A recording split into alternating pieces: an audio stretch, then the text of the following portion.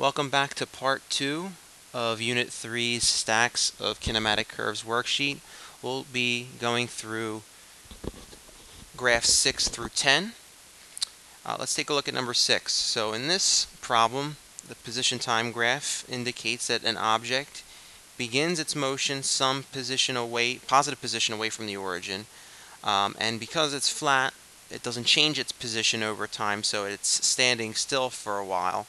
And then because it curves upward, it begins to pick up speed in the positive direction. So let's show what the velocity time graph would look like. So for the first part of the motion, there is no speed. So we're going to start with no velocity, and then the velocity will pick up in a constant way. So it has constant acceleration for the second portion.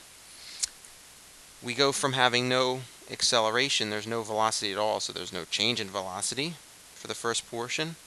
And then the slope of the second segment is positive and constant. So we go from no acceleration to acceleration that is positive and constant. Okay, number 7. Object begins its motion at the origin.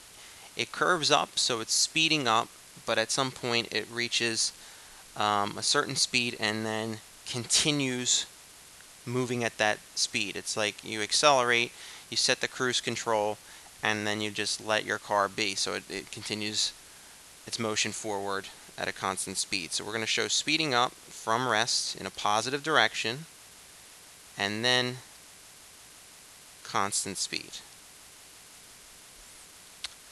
So the acceleration is positive and constant for the first portion because it's speeding up.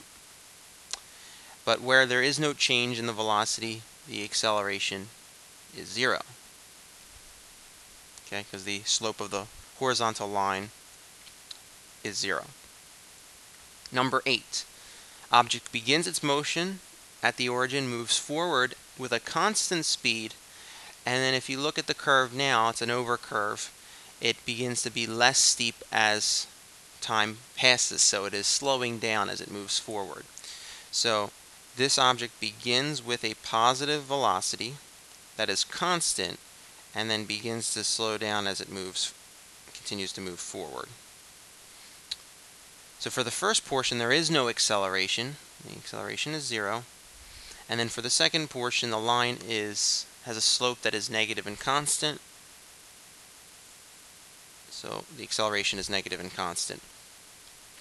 For number 9, the position of the object at time 0 is some positive position away from the origin, so it's moving in the negative direction. It has a constant speed, and if you take a look at how it's curving now, it's getting steeper in the negative direction. So it's actually picking up speed but continuing to move in the negative direction back towards the origin here.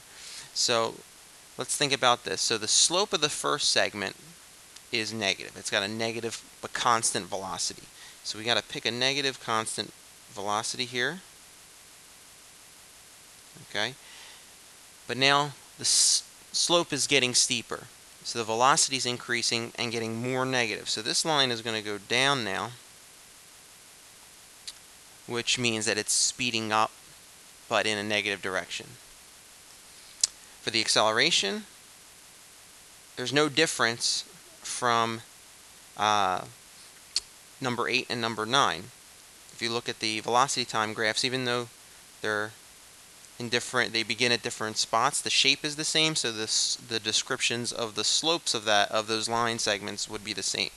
So no acceleration to start, and then a negative constant acceleration to finish with.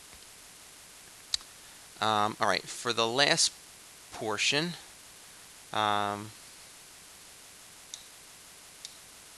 can slide this over.